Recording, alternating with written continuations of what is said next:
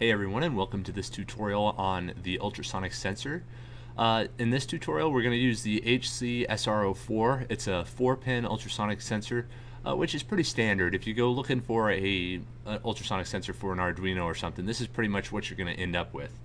It has 4 main pins. You've got the voltage coming in here. Voltage is 3 to 5 volts generally. 5 volts is the recommended.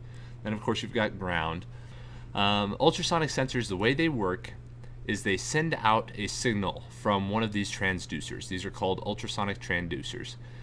And what they do is they send out an ultrasonic signal, and then they measure the distance, the time for that signal to go out, hit something, and then come back and be received by the other transducer.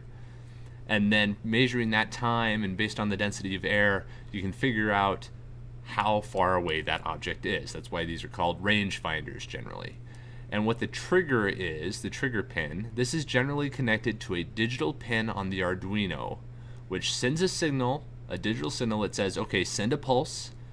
The transmitter, T, sends a pulse out, and then the receiver receives the pulse and sends that signal back to a digital pin on the Arduino again.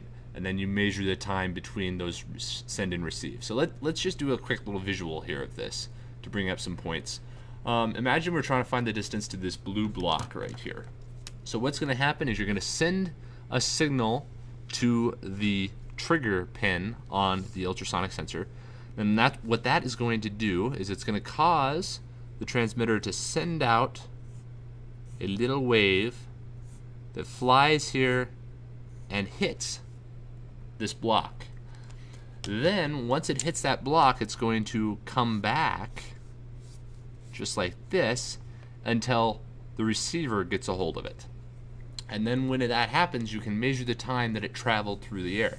And the way that works is, if you know the density of air, you can know how long, what the speed of sound is through air, and it's generally 776 miles per hour is the speed of sound through air. So that if you know that it's traveling at that speed and it goes to here, it comes back here, and you measure these times. So then based on the time that you send out the signal and the time it comes back, and using this number, you can figure out the distance between these two things, which is really quite useful.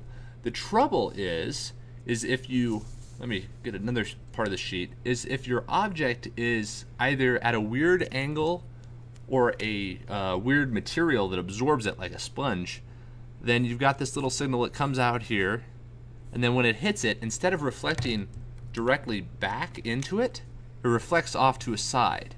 And then the ultrasonic sensor might not detect it, and that can be an issue. So these are really kind of limited in what they can do. You got to make sure they're always kind of going up against flat surfaces and reflective surfaces. Like I said, sponges, rugs, sometimes your hand, they don't always detect it very well and measure a very good distance because the sound waves get scattered. But other than that, they're pretty handy tools and they're quick and easy to use. That's the general outline of it. So yeah, you use a digital signal from the Arduino to send a signal out the trigger pin, and then you receive the signal from the echo pin, using that time and the speed of sound in the air where you're using this, you can determine the distance to some object based on the reflected sound wave. And here's a pretty good demo of how to use it. We used it with the LittleArm to create a simple controller. Hope that helps.